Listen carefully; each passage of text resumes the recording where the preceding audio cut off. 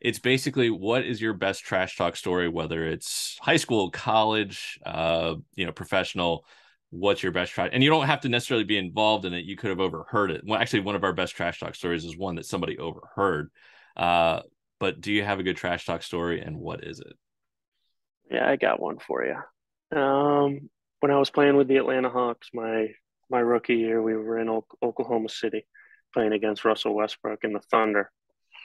And I can't remember what something happened. I think Russ got fouled going to the basket and threw. So no, someone on his team got fouled going to the basket, threw up the ball, and I went up and got the rebound, and the play was whistled dead. And Russ just comes over my back and grabs the ball and rips it away from me. And I turn around like, bro, what are you doing? Relax. And he turns at me and says, shut up, dude. Who even are you? And I'm like, and I'm looking at John Collins, and we just started laughing at each other on the free throw line. I'm like, what can we say to that? What can I say to that? So that's my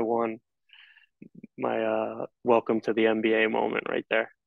Uh, so it's kind of funny. That's now the second Russell Westbrook story that we have. Yeah, he seems to be a trash talker, just Yeah. amped up. He's a different type of guy. He's always uh, so explosive, and the way he plays is just kind of how he acts on the court too. Hello, and thanks for watching. Be sure to give the video a like, and you can watch more videos over here.